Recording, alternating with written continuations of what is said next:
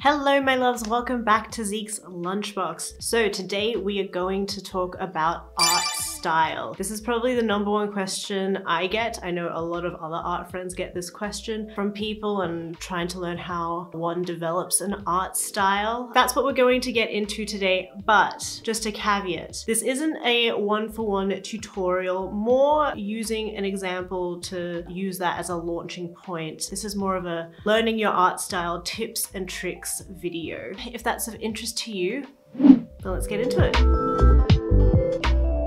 Okay, so if you're new here, I have recently transitioned my Patreon to be all about giving you art advice and also giving you lots of art tips about your actual craft, but also asking about the industry as a whole. So down below, I'll have a playlist of all the other art critiques that I do. I often do draw overs where I show like a before and after of how an artwork can be improved. And if you would like to be part of that and this video series, you can also head over to my Patreon to ask your questions. If you're really stuck and lost on something, consider becoming a patron. It obviously helps my channel and helps my craft out, but also you guys are getting direct feedback from me and it's a more personal way for me to chat to you guys and be a little bit more hands-on. So in today's video, I'm going to go through 2 patron submissions. They both kind of pertain to finding your art style. So by showing you these examples and giving you some history on their process, maybe you'll find part of that to be relatable to you. Therefore, you'll be able to understand and have more specifics of how to get on your journey of finding your art style. So let's head into it.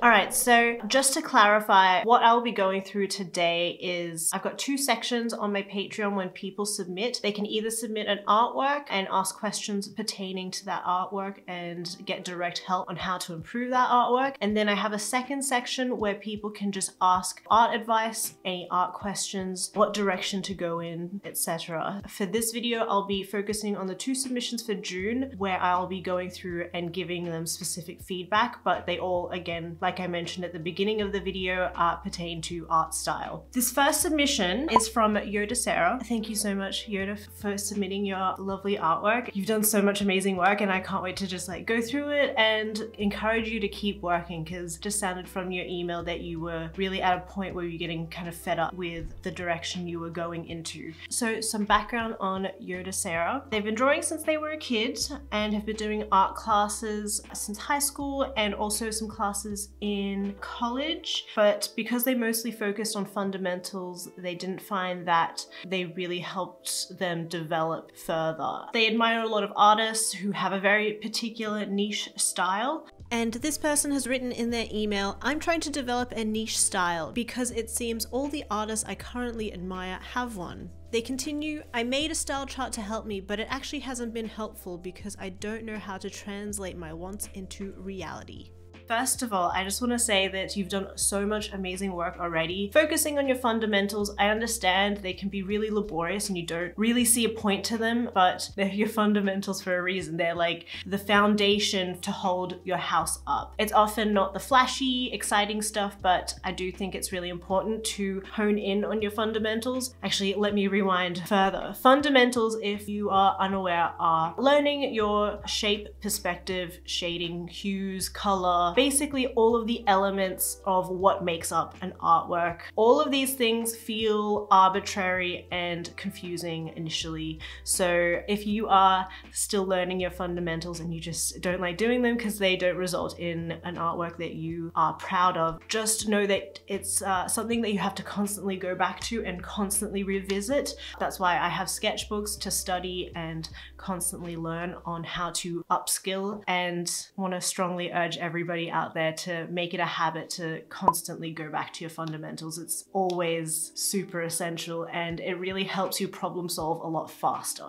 Okay, so going into your style chart. So because you've done so much fantastic work already, I think making this mood board is really helpful and also really smart. So I want to congratulate you once again for taking that initiative to make this mood board. I think it's a really good way to help you dissect exactly exactly the direction that you want to go to. For everybody out there, that's my tip number one. I would say do what YodaCera has done here and make a mood board of the direction that you want to go in. All right, so let me go through the mood board and describe what I'm seeing here. First of all, I'm seeing 1, 2, 3, 4, 10 artists, and you've gone through and listed what you like and appreciate about that person's artwork. So I think that's a really good start. Well done. And then you've also listed things that you like drawing, which is also fantastic. Really nailing down your subject matter and things that really speak to you is already half the battle as well. So well done. That's primo. You've also listed your favorite brushes and textures. You've also got a color palette down below. Now, overall, my very first impressions of this is that it is quite a lot, and it's great to have a lot of inspiration to draw from, and I'm going to repeat this word quite a lot. I do believe you need to edit and basically nail down some more specifics, because right now I can see from your email you're very overwhelmed and unsure of the direction you should go into, and I think that's because this mood board of your thought process is that you're trying to take a lot of elements and put a lot of things together which doesn't pertain to a specific niche. I also think just in your process it's becoming a little overwhelming to read this. And by the way, editing is a great stage to be at. Editing is honestly an awesome stage to be at. I think you've already done so much hard work of collating all of these things. Just, you know, cutting things down is like the nice fun part. It's a stage where you can start to say goodbye to things that aren't necessarily serving you and your niche, and you can focus in on what really is that you're trying to capture and say with your artwork. So my recommendation is you've got a lot of artists who I would say live in a similar bubble, but I don't think they're specific enough. I think you need to cull down the artist list that you get inspired by. I think you need to cut them down to, I mentioned, I think 4 artists, but I think something a bit more specific like 4 is a good start. I also want you to start thinking about putting these artists in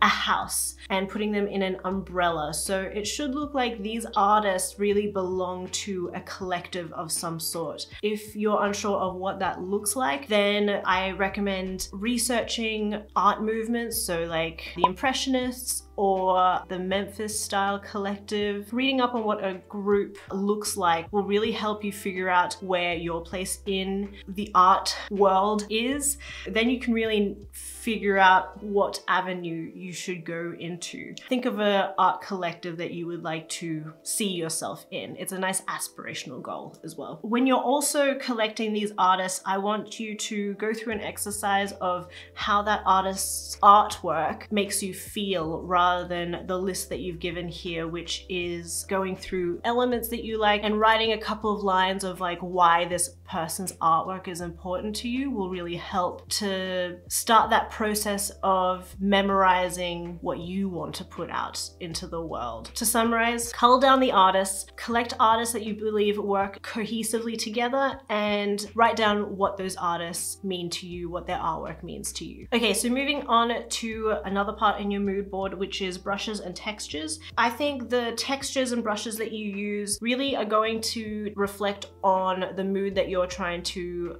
go with in your artwork. You know, a soft brush is obviously delicate and whimsical, or hard brushes and sharp lines are, you know, more aggressive. So that stage is going to kind of come naturally once you work out the mood and what you're trying to say with your artwork. An art style is more focused on what your artist voice is and what you're trying to communicate, rather than specificities in line art and stylization. I think right now, again, I'm going to mention editing. You've got 2 very contrasting brush textures here. One's really hard and one's really soft. Again, I think you just need to do some reflective exercises and see exactly what that will look like for you and what you're trying to say. If you look at the artists that you admire, maybe analyzing their line work as well, and if that's cohesive with the mood and what they're trying to communicate, if that's cohesive and if those two things correlate. So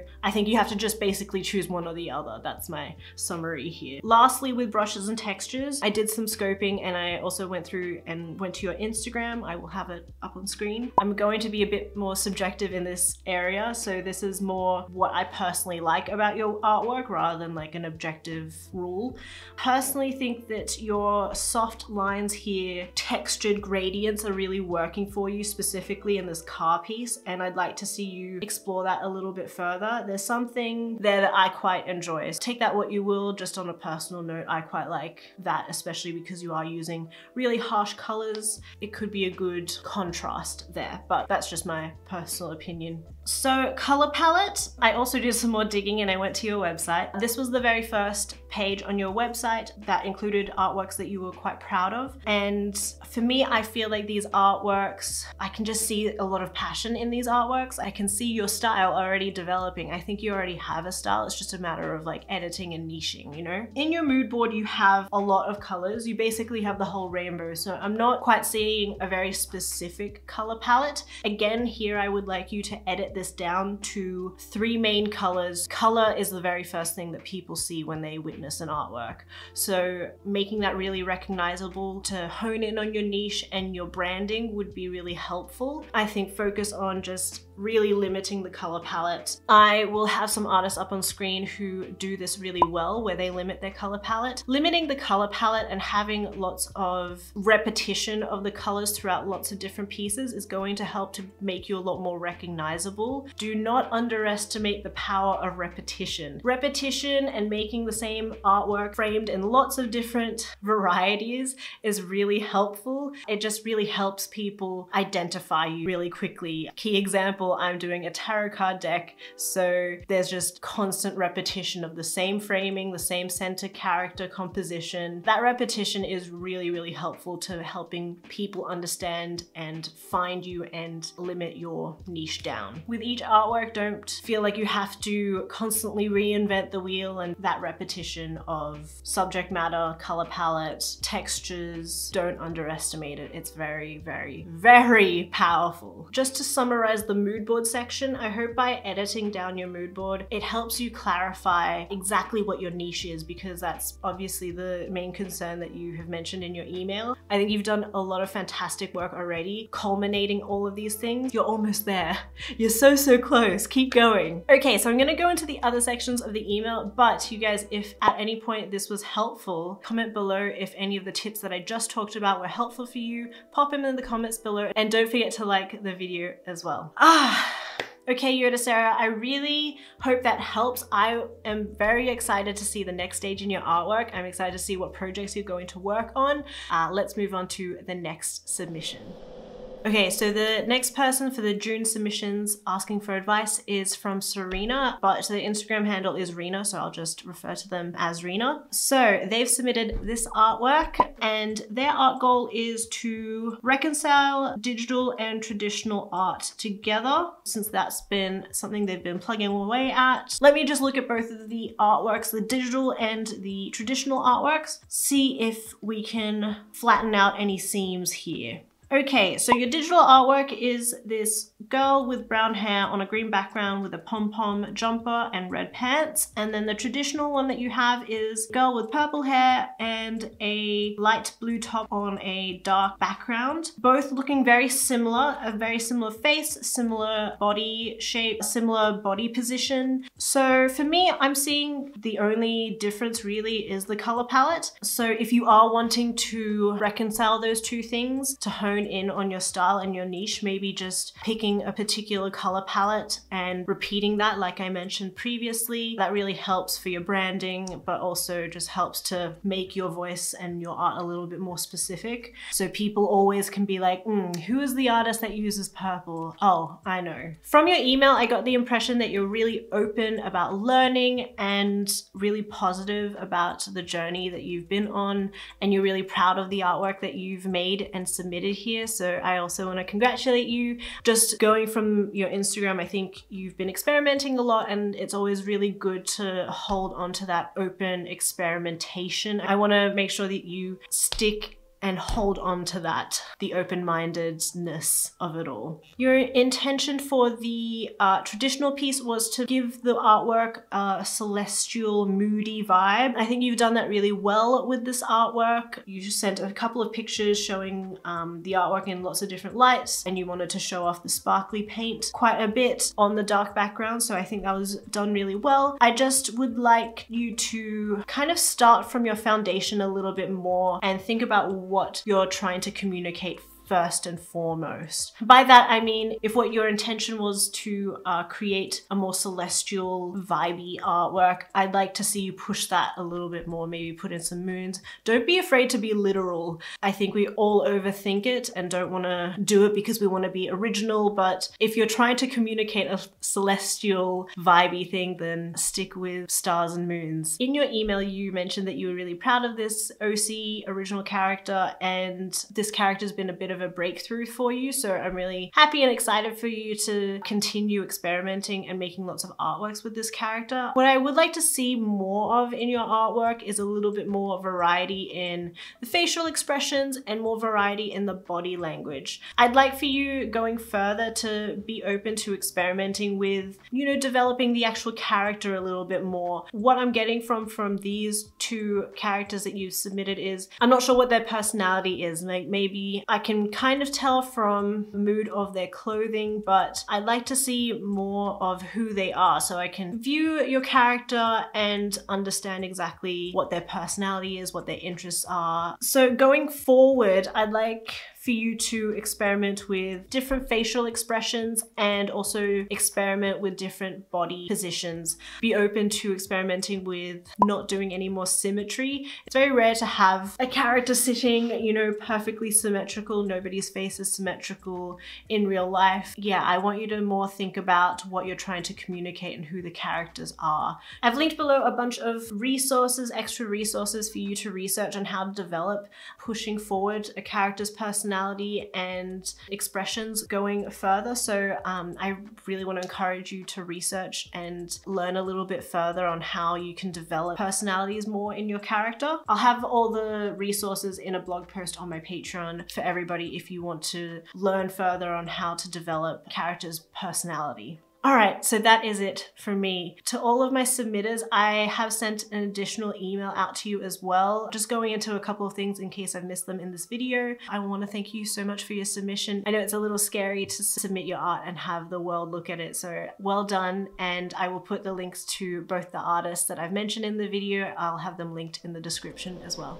Okay, you guys, we are done for today. Thank you so much for watching. If you got any value out of this video, make sure you give it a like and also become a subscriber to get lots of inspiration about the art process to help you on your fellow art journey. And remember, if you'd like to be part of this video series where you get to chat with me one-on-one through your art process and get lots of tips and tricks about what direction you should go in, consider becoming a patron. Submissions are now currently open for the July round, and that ends on this date here. So now's a great time to join because submissions are open for the July round. If you want to follow me in between videos, you can head over to my Instagram at Zeke's Lunchbox. I also have a Facebook group. If you want to continue chatting, consider joining the art group as well. Another thing, I will be opening up my store to international shipping once more. I had to close down international shipping just for a hot minute to catch up with parcels, but I'm opening it up again, and there will be a massive print launch at the end of next week. So yeah, stay tuned, keep following along, and I will see you guys in the next video. Bye!